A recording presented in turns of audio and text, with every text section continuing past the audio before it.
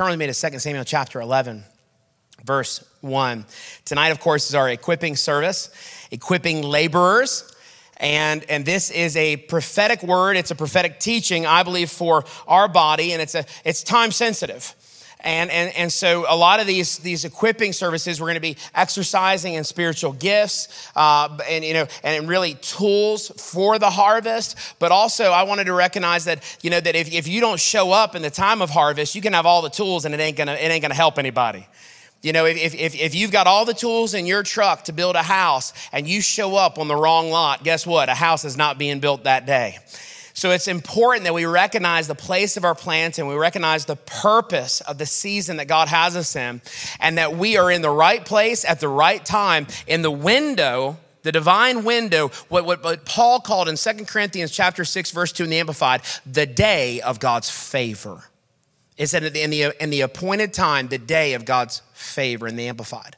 And I believe that we are in an appointed and anointed time, and it is a day of God's favor. And God is leading this body. He is restructuring some things. He is reforming some things, even with the adjustments that are coming in terms of what we're going to be announcing with Sundays and what they're going to look like to bring us all together into an upper room encounter, an upper room experience to where we can go deeper in God, and then we can be launched further into a place of purpose and a place of harvest. That we can come together as family, for family, around faith, but anointed with fire.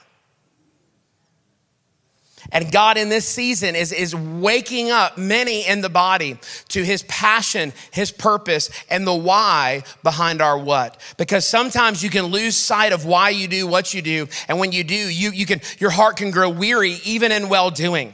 But if your why is hot, if why you do what you do, if why you wake up every morning is continually burning with the passion of Jesus Christ, to see others encounter him, to see the person of the Holy Spirit given full reign in your life, and Jesus lifted up in the lives of those around you, you won't need an alarm clock. You'll wake up by purpose every time. Purpose and passion will wake you up every morning when you recognize the why behind your what. And one of the things that we see in the life of one of our great heroes in the faith is it can be very easy to lose the wonder of our why and miss out on our what. 2 Samuel chapter 11, it says in verse 1, it happened in the spring of the year at the time when kings go out to battle, that David sent Joab and his servants with him and all Israel, and they destroyed the people of Ammon, and they besieged Rabbah, but David remained at Jerusalem. So it was in the time of spring, in the spring of this year, when kings went out to battle, David sent someone in his place. Where did he send him? He sent him to a place called Rabbah. Rabbah actually means great in abundance. So it's actually a place of increase. And the people they were called to take out were the people of Ammon, and Ammon means inbred. They were the people that they were not making a difference in the lives of those around them. It only had to do with them and theirs. They were looking in and never living out. And what happened was David was supposed to execute righteous rule, but he sent someone in his place. And listen, God has given people into your life to help accomplish your purpose, but you can't send someone else to do what you're anointed to do, because they may do the what, but if they don't have the why, they will not fulfill the purpose that God intended. And there is just such a call right now to allow our hearts to burn for what burns his heart. I'm so excited. Next Wednesday, Tim is going to be speaking to us about harvest, and again about how our leadership and our laboring works together to reach the lost. And just last night, they saw 326 kids come to Christ. Can we give God the glory for that? Come on. Not just talking about harvest, but going after the harvest, because guess what? The fields can't get any more white than they already are. The fields are white. Listen, if you'll just have a boat, they'll jump in. If you'll just cast a net, it will be full. If you will just not second guess what God has asked you to do, but begin to step out in faith according to what he asks, when he asks, you'll be amazed at the miracles, the healings, and the divine encounters and appointments that you have every day. God doesn't live just in this place. He lives in every one of us. And every one of us is a revival service about to happen in the lives of those around us. This city being awakened to her purpose, like Pastor Jeff sang about. Tonight is special. There is a wind on the wings tonight. But I want to tell you, he says he makes his angels winds and his ministers flames of fire. And so if there's a wind blowing, it's not just for the angels, but it's for the angels who are called to assist you in harvest. Hebrews 1:14 says, are not all angels ministering spirits sent to those who would inherit salvation? That means that God has appointed angels that have your call as their assignment, and they cannot begin to accomplish what God designed them to do until you begin to walk out his destiny for me and you. And see, David was supposed to, his butt belonged in the battle. It was in the time of spring, when kings go out to battle. And it said David remained at Jerusalem. What did Jerusalem represent? A place of comfort. It represented a place that was familiar. But see, he was a king, and it was the time when kings went out to battle, and David wasn't in battle, but he was the king. And see, what happens is when we're not in the right place at the right time, we find ourselves quickly doing the wrong thing. And what we see here in the life of David, I believe that we see this now in something that is known as spring fever. Did we not just spring forward this past Sunday? And see, what happens is we can get excited about a new season, but if you don't keep the fire of the new burning in me and you, all of a sudden that fire can begin to flicker and you can begin to lose the place of your flame. You can begin to make choices out of fear that would cause you to sacrifice the very gift that God has given you to give as a gift to those around you. How many kings in the house? In the time of spring, when kings went out to battle. Verse 2, it happened one evening that David arose from his bed and walked on the roof of the king's house. And I was talking with our staff about this yesterday, and I started seeing that in a new way, because number one, kings belonged in the battle, and where was he? In the bed. So it says that he arose from his bed and walked on the roof of the king's house. And so all of a sudden I saw that when we enter into self-promotion or the exaltation of us, or because what happens is when you're not where you're called to be and you enter into a place of apathy, all of a sudden you'll find yourself in a place of pride and a place of self-promotion and beginning to try to see yourself as higher, and you'll position yourself in a wrong way.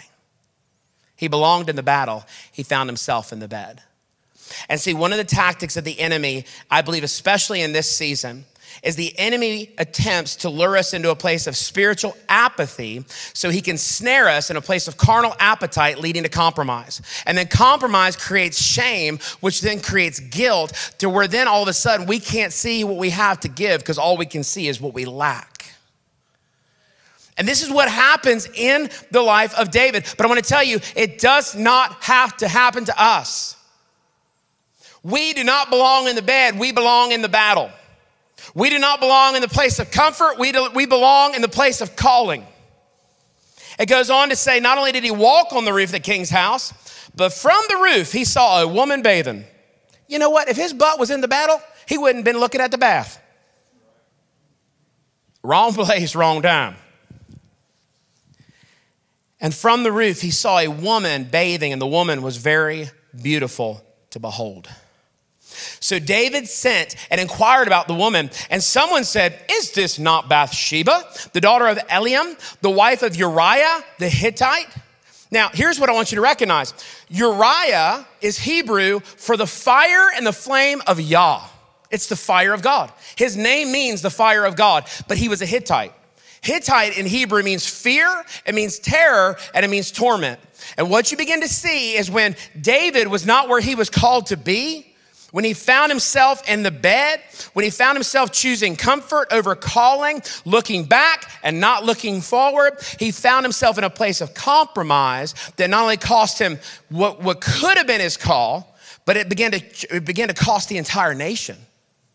Not just him, but the destiny of an entire nation was hanging on his choice. And thank God for grace, amen? Thank God that we live under a new covenant. Thank God for mercy. Thank God that God can use what the enemy meant for evil and turn it into something good. Because how many of you know this pregnancy did not turn out, but they had another named Solomon, and he built God a house. And so God can redeem your mistakes. He can make a miracle out of your mess. But I want to tell you, oftentimes what happens, and I see it a lot in this season, sin of omission precedes the sin of commission. So in other words, David, as a fighting king, he was a worshiping warrior king. He was not where he was called to be. And the word omission means something neglected or left undone. It means apathy toward or the neglect of duty. So he entered into omission and did not value his commission. And see, I want to tell you, we've been called to a great commission to go into all the world and make disciples of every nation, teaching them everything that Jesus taught us, baptizing them in the name of the Father, the Son, and the Holy Spirit. But oftentimes what happens is we lose sight of the what because we let the why begin to die in us. The love of Jesus, the love for others. And when our Christianity becomes self-seeking, it's no longer Christ-centered. When our Christianity becomes self-seeking, it is no longer Christ-centered. And see, what happens here is David began to pursue what meant more to him than what really brought value to the nation. And I was thinking about this the other day. We were meeting with our staff, and we were having our weekly time of staff prayer and our leadership lab and talking through some things. And I was praying with one of our staff about a situation in her life. And as I was praying, I saw these to-go boxes. How many of you love to-go boxes? Nobody? Just me, eh? Nobody likes leftovers. Hallelujah. Thank you. Here's the thing. If you don't eat those leftovers quick, they can go bad. Real quick. I was gonna make a Left Behind joke, but I'm not going to. There's not enough time tonight to kick that cow. But here's what I started seeing, was oftentimes in experiences, what is meant to be digested in the moment and is meant to be taken in, we're not able to take in all that we thought we could. And so we end up taking things away and we end up putting them in the fridge. And the thing about those to-go boxes is it's rare that you get a to-go box you can see into. It's kind of a mystery, right? So when your fridge fills up with to-go boxes, it's like, man, a lot of styrofoam. I think all the new stuff's pushed to the back. Can't see anything. And if you're like me, you open up, you're like, okay. I'm going to go order something I can see. Hallelujah. And what happens if you're not careful, one thing can turn and affect everything. And so we started thinking about, how many times in our life do we have to-go portions, things that we've taken from a meeting, from an encounter, from a past experience, and it might have been good in the moment, but over time it began to sour because it was no longer for that season. Or it was something that maybe we took something as a misunderstanding or the potential for offense, and instead of dealing with it there at the table, we held on to it, and before too long, it actually began to cause something to stink in us. And I believe that what happened is David held on to some to-go portions of past victories. He no longer felt that he needed to fight in the present because he had victory in the past. And what I see happen in this season is people can enter into a place of pride because of past victory and miss out on present grace. It's a sobering word. It's a sobering word. And so I want to encourage you, do not choose comfort over call in this season. Do not be lured into apathy and allow another appetite to find a place within your spirit man. This is the time, listen, for those who will push past the invitation of the enemy for apathy, we will be awakened and awaken others.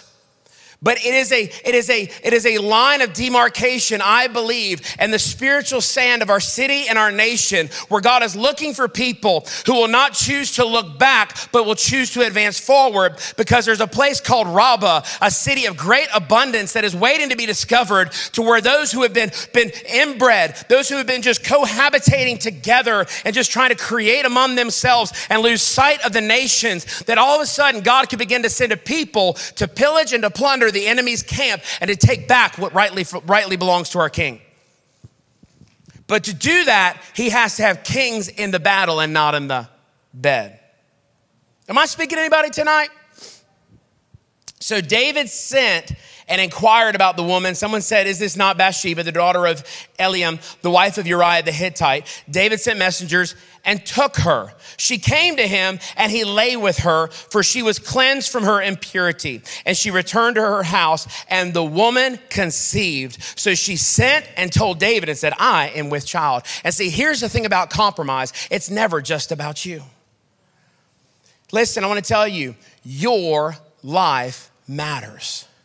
Your choices have a ripple effect that do not just affect your lives, but affect the lives of those that you're in contact with.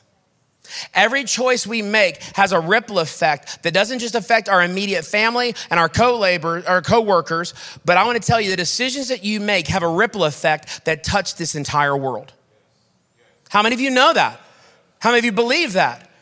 How many of you recognize that we don't make choices based on what's going to cause us to feel comfortable? We have to make decisions based on what's going to please my king and what's going to accomplish my call.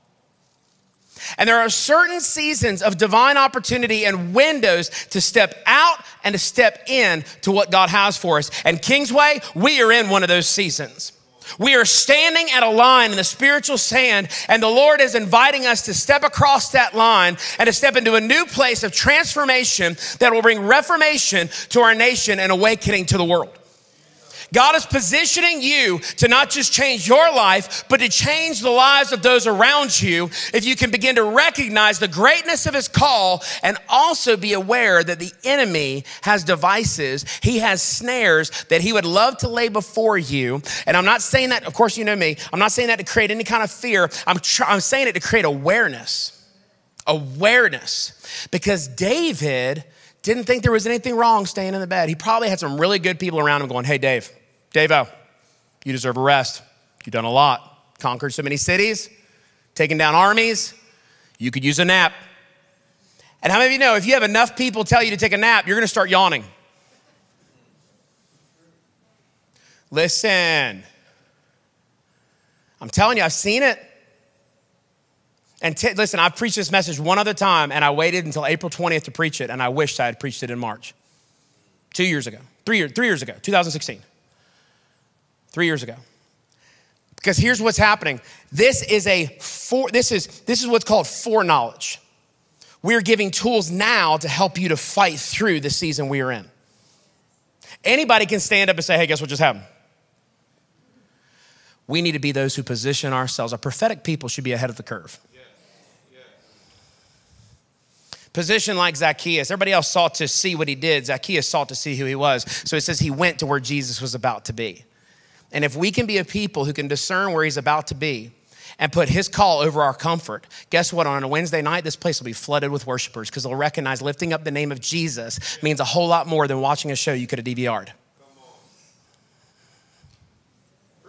I mean, if we're really passionate for what Jesus gave his life for, then how can we for a minute consider our comfort over his call? When there are people in this world that are lost and they're dying and they're going to hell, there are sick bodies that need to be healed, and there are too many in the church that are walking around looking at their own nakedness, creating their own fig leaves, not walking with him in the cool of the day, and not living in the way that God intended them to. But it can change in a moment. Just one adjustment can position them to be rightly aligned with Jesus as their head. Does this make sense? Please, I hope when I said that, it doesn't sound like a harsh condemnation or anything like that. It is an invitation. It's an invitation to not step back, but to step up, so together we can step out. Amen?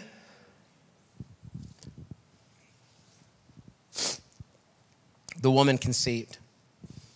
Again, when we begin to practice deceit, it begins to sow in a wrong way in the lives of others. Verse 6 says, David sent to Joab saying, send me Uriah the Hittite. And Joab sent Uriah to David. When Uriah had come to him, David asked how Joab was doing and how the people were doing and how the war prospered. And David said to Uriah, go down to your house and wash your feet. So Uriah departed from the king's house, and a gift of food from the king followed him. But Uriah slept at the door of the king's house with all the servants of his Lord and did not go down to his house. So really, David had asked for Uriah to come back so he could go lay with Bathsheba and think that the baby she was now carrying could be his. So now he's inviting the fire of God to begin to, he's beginning to invite that to begin to lay with his problem. But how many of you know Uriah was loyal? And loyalty has been an overlooked, underdeveloped, and unvalued trait in the body of Christ that is being reawakened like honor.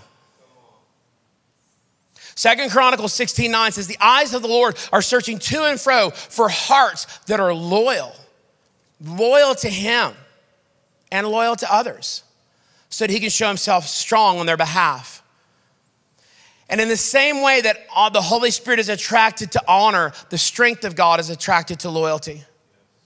The strength of God is attracted to loyalty. And Uriah was loyal to his king, but he was also loyal to his men. And what he was saying was, if I've got men who are dying in the field of battle, I'm not gonna go lay in the bed. Because I'm not gonna go do that when I recognize I'm called to be out there. And see, that's that holy conviction. That's that fire that burns to where all of a sudden for some of us, what it felt like was there's gotta be something more. I can't just do church the way I've done church. There's more to be seen. There's more to be experienced. There's more to be lived out. And I'm telling you, it's that thing in him that going, no, I can't just go back to doing what I did. There's men out there who need my help. They need my leadership. They need my fire. I want to tell you, this city needs your leadership. This city needs your fire. This city needs you awakened to your call so you can awaken them as well. So when they told David saying, Uriah did not go down to his house, David sent to Uriah and said, did you not come from a journey? Why did you not go down to your house? And Uriah said to David, the ark and Israel and Judah are dwelling in tents, and my lord Joab and the servants of my lord are encamped in the open fields. Shall I then go down to my house to eat and drink and to lie with my wife? As you live and as your soul lives, I will not do this thing. He valued the call over his comfort, and he was not willing to compromise. In the morning, it happened that David wrote a letter to Joab and sent it by the hand of Uriah. And he wrote in the letter saying, set Uriah in the forefront of the hottest battle and retreat from him, that he may be struck down and die. Guys, listen. Let me finish this and shiggity baba. The devil is subtle. He just took a little break from the battle. But I want to tell you, in the appointed time of day of God's favor, it is so important to be where God has planted you. Because if you're not planted by the river, you cannot prosper. And listen, if your leaves are for the healing of the nations, then that means that their healing is dependent on you being planted in the right place, because a tree planted by the river, its leaf will not wither. And so what happens when trees of righteousness whose leaves are for healing of the nations are uprooted from the place they're planting, and that which is supposed to bring healing to the nations begin to wither on the branch?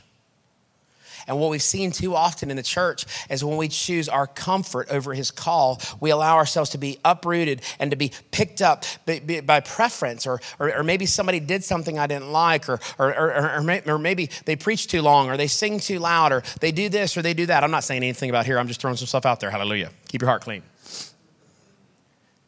But I mean, it happens. It happens. And here's the thing is, we can see it so clearly in someone else's life, but it can sneak up on us And that's why relationship matters. That's why having people in your life that say, hey, no. Get your butt in the battle. Get out of the bed. Wake up. Come on, King. We need a leader out in the field. And I want to tell you, those fields are our battle. Those schools are our battlefield. I've got several meetings tomorrow, strategic meetings having to do with the city and stuff like that, that to me, it is a battle that I belong in. Some of them are early. Some of you will still be in the bed when I'm in the battle. But there are lives that are going to be hanging in the balance. The decisions that are being made now will affect generations to come. And if someone doesn't run at the fight will run at us. You were born for this time. You were born for the battle. You were anointed as a priest and a king. That's who he called you. That's who he made you. And see, a little compromise can take you so quick. David wasn't in the battle. That's nothing wrong with that. I'm just gonna be in the bed. Not really too comfortable in the bed, because guess what? Comfort will never be satisfied until it comes into compromise. Then all of a sudden he gets out of bed, walks on the roof. Well, what do we have here? Bathsheba. And before you know it, not only does he lay with another man's wife, but now he's having to move from adultery to murder, to cover up, to compromise. And if he had just kept his butt in the battle, he would have taken a city called abundance. But apathy robbed him of abundance and created a carnal appetite in him. In the time of spring, when kings go out to battle, keep your butt out of the bed. In the morning, it happened that David set Uriah in the forefront of the hottest battle and retreat from him so that he may be struck down and die. So it was while Joab besieged the city that he assigned Uriah to a place where he knew there were valiant men. In other words, where he knew the greatest warriors, the greatest enemies were. It was actually the place that David would have been fighting. He put Uriah to fight in David's place, because it was a place where David could have led the men in victory. But when Uriah was sent out to fight, it says that the men retreated from Uriah. They put the fire in the field and then they retreated from the anointing. Then the men of the city came out and fought with Joab, and some of the people, the servants of David, fell, and Uriah the Hittite died also. And see, the thing about omission is when we begin to lose the heart disciplines of the secret place, prayer, worship, sharing the gospel, giving, fasting, putting things away. When I say fasting, I'm not just talking about food. Listen, in the world we live in, fasting is not just to close your mouth. Sometimes it's to close your eyes. Sometimes it's close your ears. Sometimes it's just to turn things off and unplug. When something all of a sudden begins to not, it's not something that you can use, but it's using you, that's a problem. When it's meeting a need in you, when it's becoming a quick fix, we pick up phones that don't even ring. Instead of having a conversation, we just have to pick it up and do a random scroll, and nothing new has happened on their newsfeed. Listen, watching their Insta story is not gonna change your life. Reading their Facebook is not gonna help your faith. Sharing your faith with somebody out there will. Taking your call serious, not choosing comfort, but looking into the eyes of someone else and saying, listen, what I have, I give you. In the name of Jesus Christ, rise up and walk. In the name of Jesus Christ, be saved from this generation. In the name of Jesus Christ, be awakened to who you are. That we would not live our lives looking down, but we would live our lives living and loving out. In the battle, not in the bed. In the call, not in the compromise. We're called to a great commission.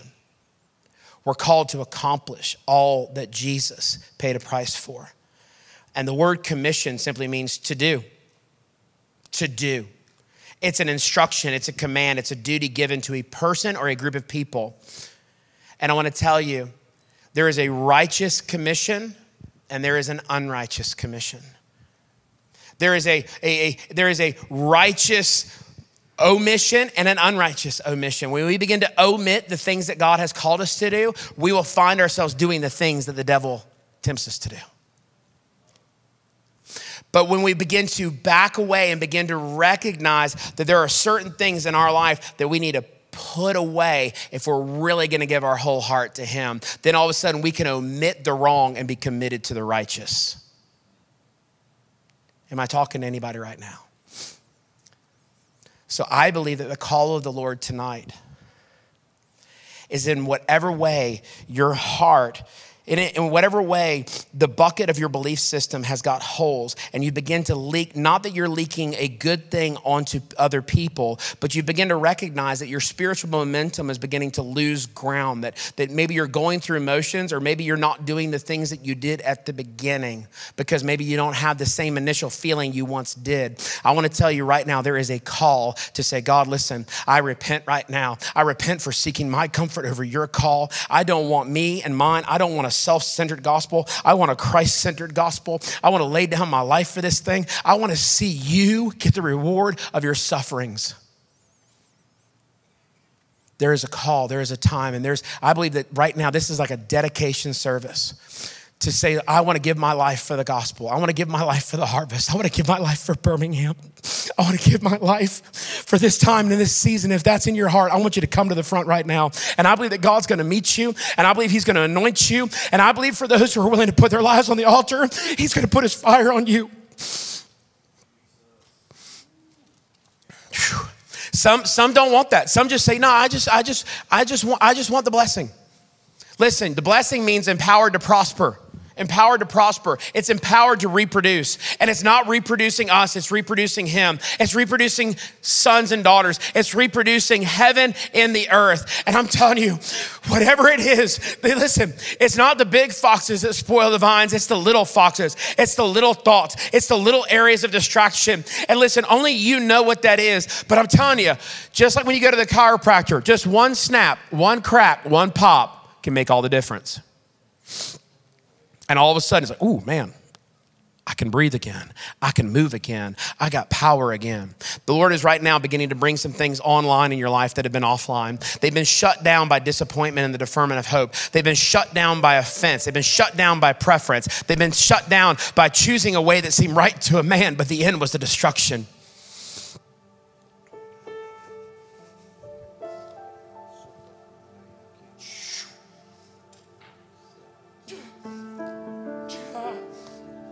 God, awaken us to a purpose that is greater than us.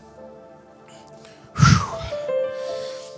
Let us have a glimpse of eternity tonight, Lord. Let us see like you see. You don't see like a ruler. Lord, you see the beginning from the end and the end from the beginning, God. Let us see the privilege of being planted in this season, at this time, and in this place.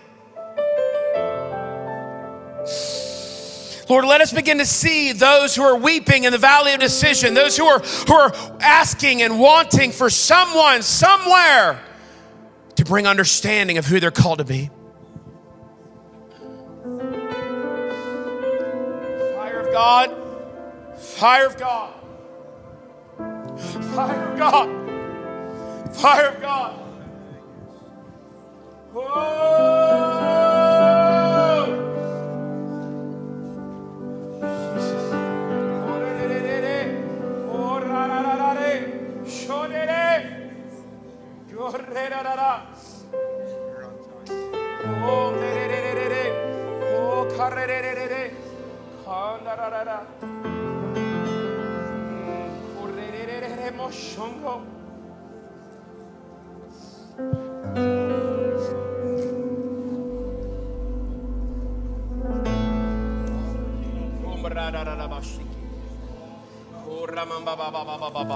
Kira Ramondo Raboshongo, Kira Mondo, Kumbarama Baba, Kehiri Basondo, Kumbarama Baba Bahata, Ekan, Jesus.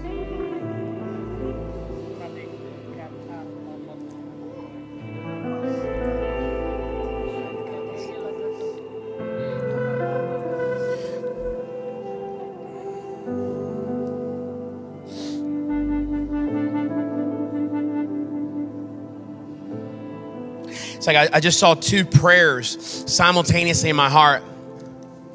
I saw the prayer of Luke 10 about praying the Lord of the harvest to send laborers. end of the harvest because the harvest was plentiful, the laborers are few. But then I saw the prayer of the Godhead saying, who shall we send? Who will go for us? And so I saw the prayers of people praying for laborers, but then I saw the prayers of the Godhead saying, who should we send? Where are the loyal ones? Where are the burning ones? Where are those we can put our strength on? Where are those we can put coals of fire on their lips? Touch them with our fire. They would choose the fire over the fear and not the fear over the fire.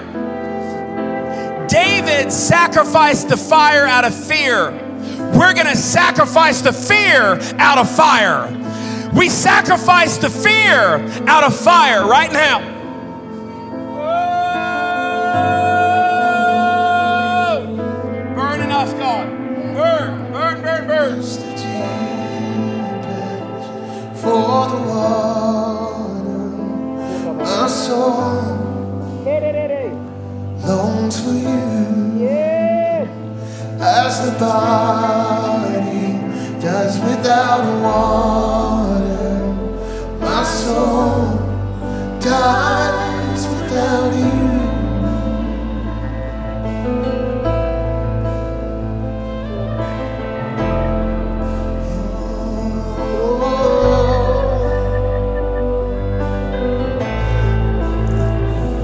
As the deep bends for the water, my soul longs for you. As the body does without water, my soul dies without you. My soul cries, my soul cries, my soul cries for you. My soul cries, my soul cries, my soul cries for you.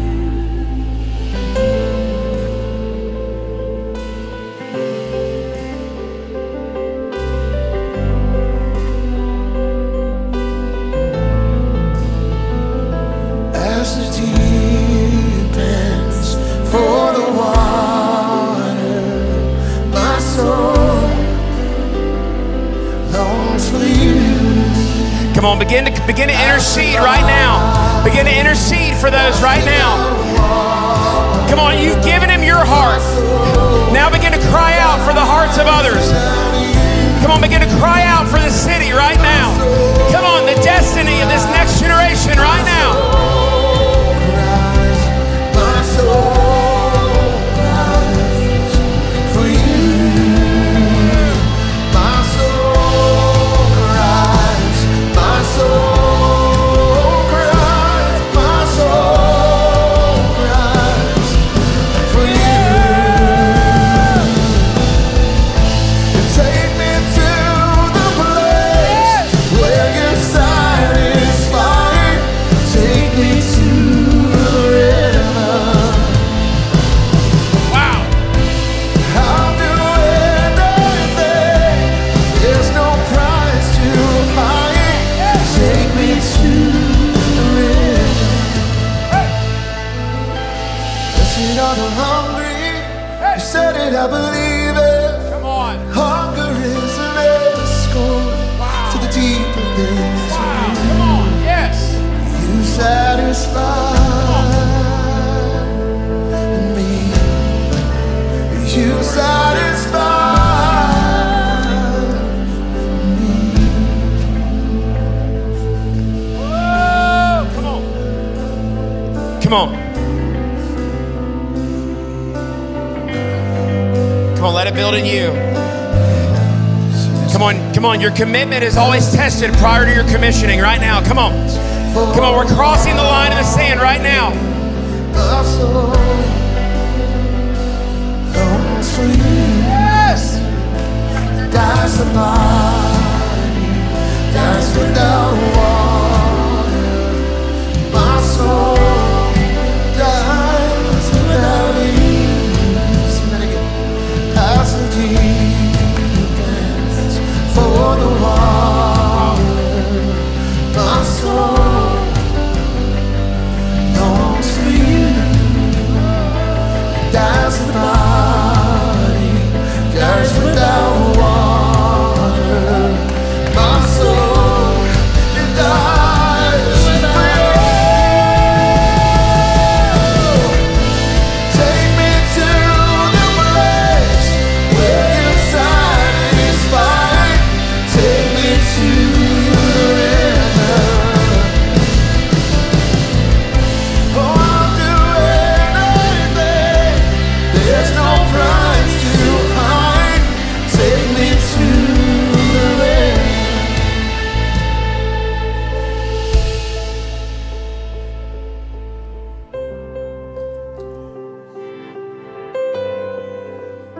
going to ask Tim Beck to come and pray over us. I believe Tim just has a prayer of commissioning for harvest. You see, once you put your heart on the altar, it's time to go looking for other hearts. I think sometimes, listen, there has to be a God, I'm giving you all of me. But listen, once you do it, go look for other hearts to give to him as well. I think sometimes we can just be like, we're always praying about us. And I believe in deeper levels of surrender. But I also recognize that, listen, once you're fully surrendered, let him live through you. Let us go be the difference. Let us see everything he has promised come to be. Family, this is the hour of greatest harvest. Pastor Jeff sang it so well earlier. Listen, this is the time of divine destiny for Birmingham right now. There is a shift right now. Things are beginning to shift in Birmingham's favor right now. It's an appointed time. It's a day of favor right now. And God is looking for those who would lead. He's looking for those who would choose the battle over the bed. They would choose calling over comfort. They would choose commission over omission. Jesus. In pre-service prayer, this is what I heard the Lord say: awakened hearts, awaken hearts. Awakened hearts, awaken hearts. So Father God, we are those who are wide awake. And when we're wide awake, we're wide open. And we see what you see and we feel what you feel, God. And our hearts are moved, God, because your heart is moved. Your eyes are upon Birmingham. That's the reason why for the last year there's been so much fuss. There's been so many issues and so many setbacks, God. But what they say is a setback, we see it as a setup, God. And we will be known as a city of love, God, not hate. We will be known as a city of glory, God, and not reproach. We declare right now, God, that, Lord, our gates are beautiful, Lord. We declare right now, God, that this city will burn and will burn for the glory of God. Yes, we were known for industry. We were known for the Industrial Revolution. We were known for the Civil Rights Movement, but we're about to be known for revival and awakening and fire and glory, because awakened ones awaken others, God. We are the awakened ones. We are awakened people, and we will awaken this nation, this neighborhood, and this city, God. We thank you, Lord, that our eyes are awake, God. We will not choose the bed. We will always choose the battle. We will run to the battle. We will live on the battlefield. We will bear the marks of Jesus in our body, because we know that you are worthy and they're worthy, God. And so we go work now, God, as your instruments of harvest. We will be the sickle of the Lord, and we will harvest in this city and in this state and in this nation, and the whole world will know that there are laborers in Birmingham. There are laborers in Birmingham, and we will not be weary in well-doing, because now we enter into a place of reaping. Now we enter into a place, God, oh Lord, where we not only reap, God, but we rejoice, God, because the house is full. No longer empty chairs, no longer empty altars, no longer empty lives. We say no more, but we release the fullness as we commission the laborers in Jesus' name. Come on, somebody, give God a shout of praise. Awakened hearts, awakened hearts. As Tim was praying, I saw in my heart what's happening in the natural downtown with the highways coming down. And it was like the Lord was saying, I'm bringing down the old highway because it can't carry the new thing. And I'm erecting highways of holiness where there's been highways of corruption. I'm actually, he's erecting this. It's almost like a highway of divine appointment. What I saw was, it was kind of, y'all remember like the Silver Surfer? He would like these like silver highways, right? And he would surf across them. Hallelujah. I saw Captain Marvel, so I guess I'm in that frame of mind. Which, by the way, incredible movie. But what I saw, they weren't silver. I saw golden highways being erected in Birmingham. I saw it was highways of holiness that would become passageways and gateways for the glory of God. And it was not just about what was coming in Birmingham, it was for those who were coming through Birmingham. And it was like I saw Birmingham becoming like one of the #1 destinations in the world. And it wasn't for vacation. It was for encounter. It wasn't the place that you go to unwind. It's the place that you go to begin to be set in order, to begin to be set right. It was a place where people say, hey, listen, if you want your life to count, go to Birmingham. If you want your life to matter, if you want to be equipped, if you want to be enlisted, if you want your life to make an eternal impact, you need to go to Birmingham, because God is doing something in Birmingham, and it's viral. It's contagious. And all you got to do is be present, open, and willing, and have a desire for his fire, and he'll make you burn in a way that you've never burned before. Steve Lemmy, could you come and bless the generations? I feel like you have an intergenerational, there's like a threefold generational cord. You know, it's interesting, 459, Isaiah 59. I believe that oftentimes we overlook Isaiah 59 in pursuit of Isaiah 60, but it's the covenant of Isaiah 59 that actually empowers the Isaiah 60 people to arise and shine. And he said, this is my covenant. My spirit will be upon you. My anointing will be upon you. And my word will be in your mouth and in the mouth of your descendants, that's your kids, and your descendants' descendants, that's your grandchildren, from this time forevermore. And what it was 3 generations. It was Abraham, Isaac, and Jacob. It was Israel coming together as one. And I'm telling you, this harvest, it's not a youth harvest, it's not an old harvest, it's a family harvest. It's a generational ingathering where it's going to be the glory of God that goes out and the family of God begins to come in. You know, when Jason was talking about the highways downtown, and I was sitting there, you know, we're new to Birmingham, and I don't even know all the highways and what they are, but I was sitting there, and the 3 highways that just came into me were 59, 65, and 20. And that's the intersections there. And I was sitting there in my head trying to add them up, and it's 144. Wow. And I was sitting there, 144. That's the 144,000. And I know it's not just that, what's shown in Revelation. I just thought there's something symbolic about the way God even said the 144,000 are like bearing witness, or like the remnant that is going out to just be a voice of God. And I just think that there can be such a voice of God that can come out of Birmingham. And this is a time and a place where, I know when we first moved here, and we have 3 young children, and you know, Suzanne was always digging and looking, and she's just an incredibly gifted researcher, and she looked and said that there were 3 places across the United States of America where the millennials were gathering, and Birmingham was one of those 3. And I thought, there's a reason why that generation is birthing here, and it's hungry and it's searching. And the millennial generation is what I call a fatherless, motherless generation. And I don't mean they don't have fathers and mothers. I mean, it's not covering them. It's not in their house. It's not over them. And they've seen religion, and they're tired of religion. They're looking for the demonstration of the Father, the demonstration of the power of the blood. So Heavenly Father, we just lift up Birmingham this night. We lift up this season where the old highways are coming down, where the new bridges, it's a bridge, Father. It's the bridge from the generations that are ahead to bridge over to the generations that are behind.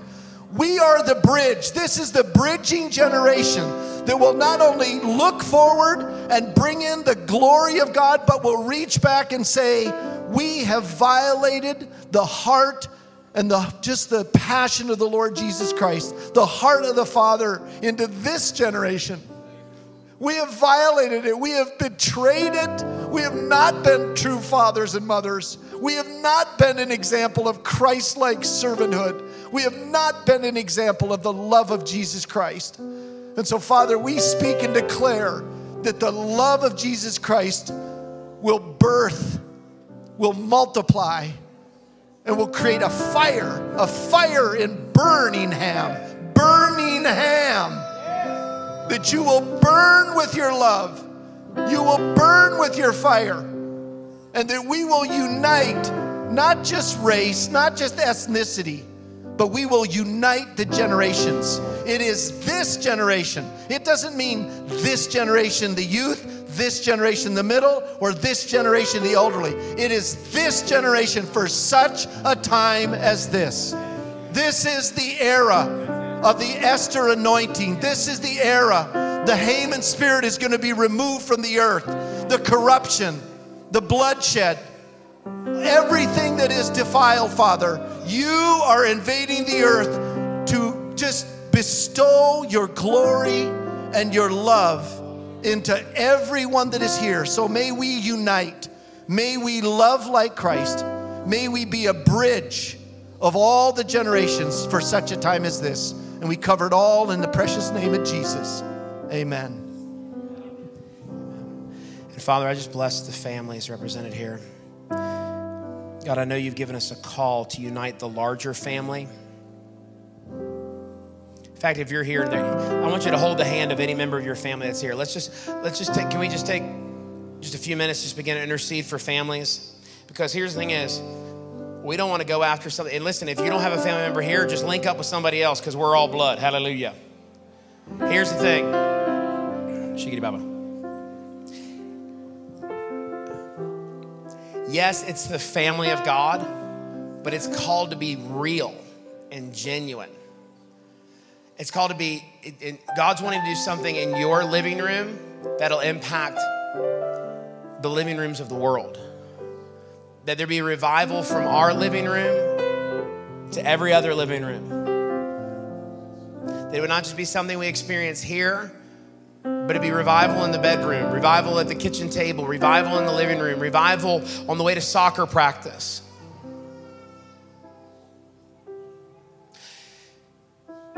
Because that's a promise that's connected to the purpose that God has on this body from its inception. When Steve said 144, I said, that's 12 times 12. It's 1212. That was the original promise we were given with the escrow accounts in the land of promise, 1212. And God is beginning to resurrect highways for that move of God. It's a new governmental understanding. 12 speaks of government, and it's not a government built on the backs of men. Family is the foundation of kingdom, and the kingdom is the government. It's the key of David. Suzanne's got a wonderful understanding and revelation of this about what it looks like to live with the government on our shoulders.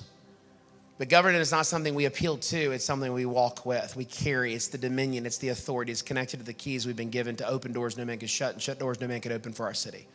And so, Father, right now, we speak to family doors right now to begin to open to peace and love and joy, to the glory of God, to faith, to the abiding glory of God. That there be such a thick presence of God in every home and in every house.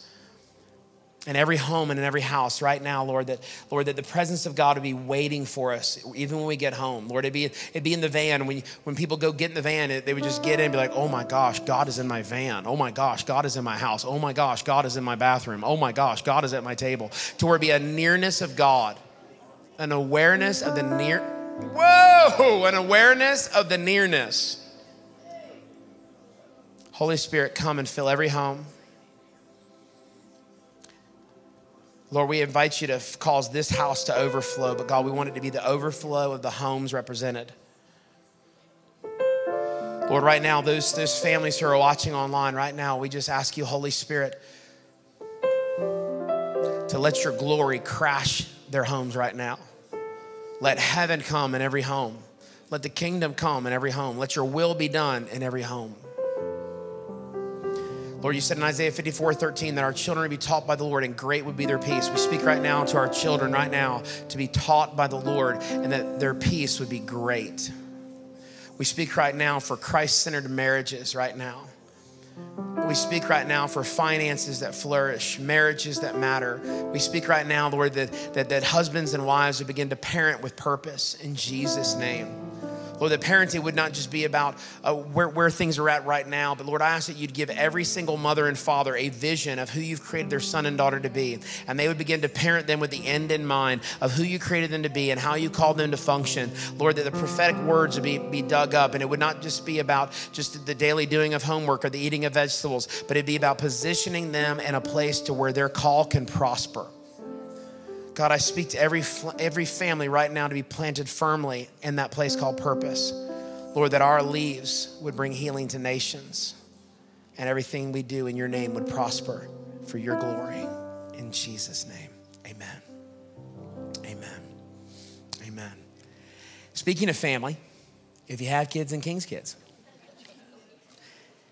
be sure to grab them. You don't want to miss this Sunday. We've got a very special announcement coming for you this Sunday about some transitions and shifts that are going to be happening here to shift us into an upper room encounter and to get ready for what God is doing and about to do.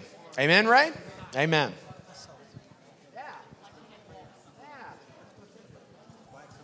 Wax on, wax off.